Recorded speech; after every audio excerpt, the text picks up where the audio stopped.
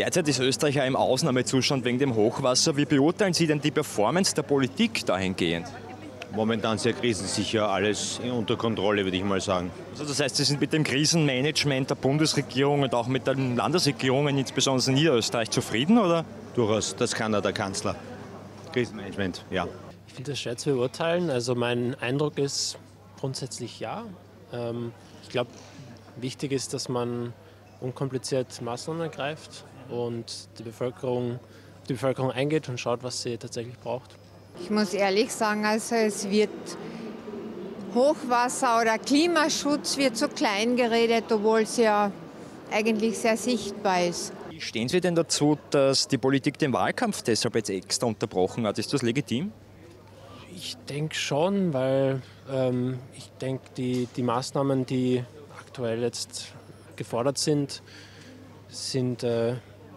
erfordern vielleicht auch, dass die Konzentration da liegt und vielleicht weniger beim Wahlkampf. Ja.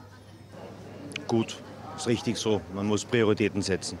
Ja. Ist das ein Marketing-Gag, um noch mehr Wähler zu gewinnen jetzt, oder ist das ein ernsthaftes Bemühen, selbstlos Verantwortung zu übernehmen, Ihrer Meinung nach? Es wird natürlich auch genutzt, aber ich würde es nicht als reinen Marketing-Gag sehen. Am 29.09. wird gewählt. Ja. Glauben Sie, dass so kurz vor der Wahl etwas so Eminentes, so etwas Einflussreiches wie ein Hochwasser die Wahl jetzt noch verändern könnte, mitbestimmen könnte?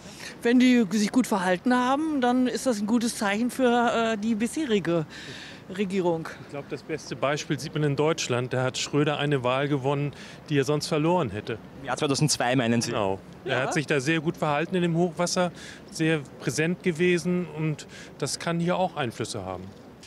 Das ist schwer zu sagen. Ich kann mir vorstellen, dass tatsächlich die Klimakrise ein bisschen mehr in den Fokus dadurch rückt.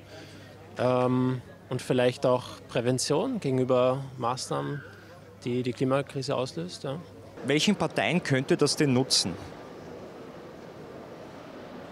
Wahrscheinlich denjenigen, die wieder mal mehr die Kasse aufmachen, wie man so schön sagt bei uns in Österreich.